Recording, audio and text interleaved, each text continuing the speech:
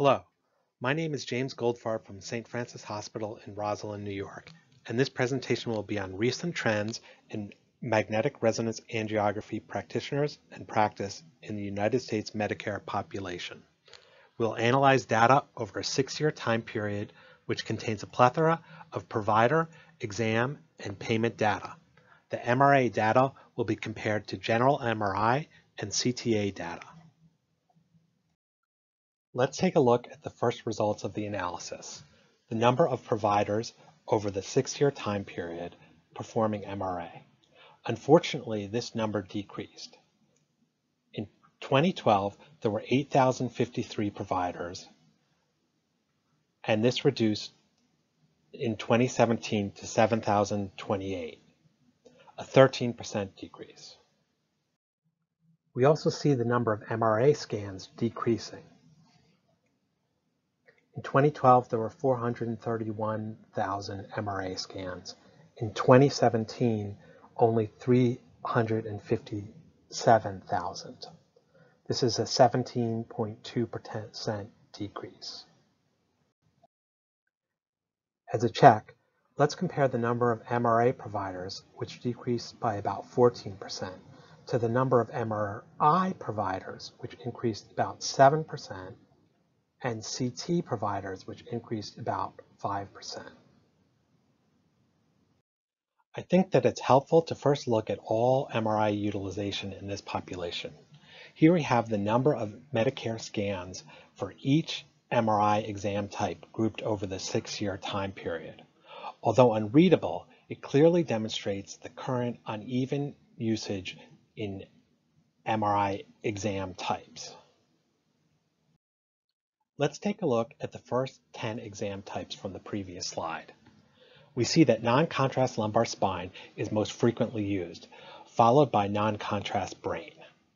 Non-contrast MRA of the head is 8th. Note that there is an increase in utilization for the first 7 indications over the 6-year time period, and MRA of the head is the first to decrease in use. Looking at the next 10 MRI exam types, we see MRA of the neck with contrast at 13th and MRA of the chest at 18th. Note that other exam types are increasing in utilization, even cardiac MRI. MRA of the neck was decreasing, but MRA of the chest was increasing in utilization.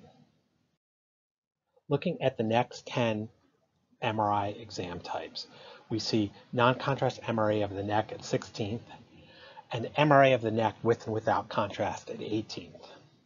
Again, note that most MRI exam types are increasing in utilization. Look at MRI of the pelvis and MRI of the leg, while MRA exam types are almost all decreasing in utilization. Let's take a look just at the MRA exam types and compare MRA scans. We see that brain and neck MRA are the most frequently used exams, with non-contrast brain MRA being clearly the most utilized. MRA of the chest is the first non-neuroradiology exam, the 6th, followed by abdomen and peripheral MRA. Note the downward trends in utilization for the majority of exam types. A quick look at CTA scans shows that the most frequent CTA scan is chest, followed by neck, and then head. Note the stark difference in utilization trends, with clear increases over the 6-year time period in the top 5 exam types. Looking at reimbursement, we see a decrease in payment of the global fee in the office setting for most MRA examinations. Payments to providers in the facility setting are professional fees, which remain steady, even increasing in 2017. We need to acknowledge a number of limitations in this study. Part B Medicare data is only included in the database. Part C Medicare or private insurance data are not included.